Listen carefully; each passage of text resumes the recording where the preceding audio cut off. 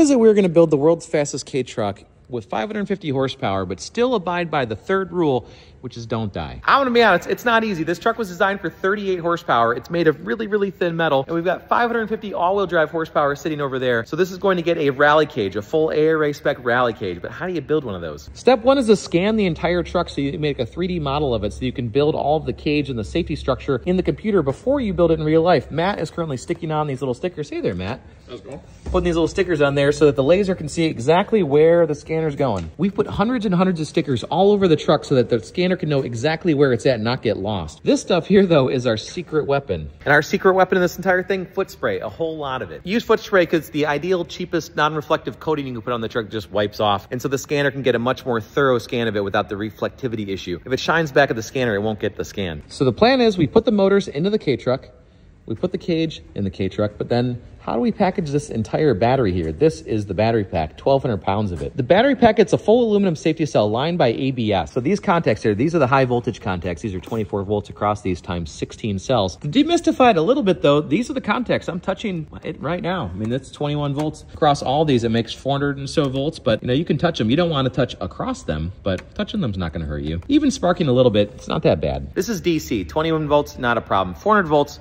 certainly hurts, but it's AC you need to be afraid of. AC is the thing that causes big problems, especially three-phase. I also seem to have created a lot of confusion with this project, and I want to clear up one big misconception. This is not the product we're going to be making here at the car factory. This is just a one of one. This is a halo product to show what we're about, build a thing that we can get the community together actually designing stuff before we move on to the open source truck, the affordable truck, the whole mission, you know? Final question, how do I fabricate the cage for this thing? Well, thankfully, that's what that pallet's for. I emailed the fine folks at Rogue Fabrication, and they sent me their all-American made notcher and bender, so we can actually have an easy time making a cage instead of struggling with it. I used to use a hand bender, and that took absolutely forever. And then notching with a super cheap notcher just took up all of the extra time that we could have been, you know, racing. So now I'll actually have a fun time building a cage, which seems very weird, but I'm looking forward to the opportunity. Thanks, Rogue, for sending this stuff over. This is awesome.